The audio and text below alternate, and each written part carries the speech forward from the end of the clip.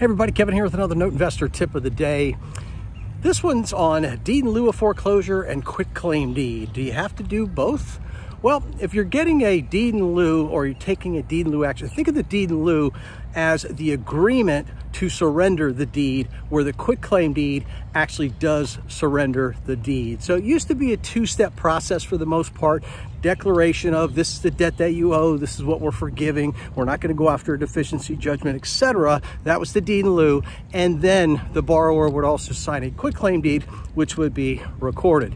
Well, most quitclaim deeds today already have that same language of a deed in lieu within it. You're forgiving the debt, you're agreeing to not go after a deficiency judgment, etc. So in most all cases, all you need is the deed in lieu and you are covered.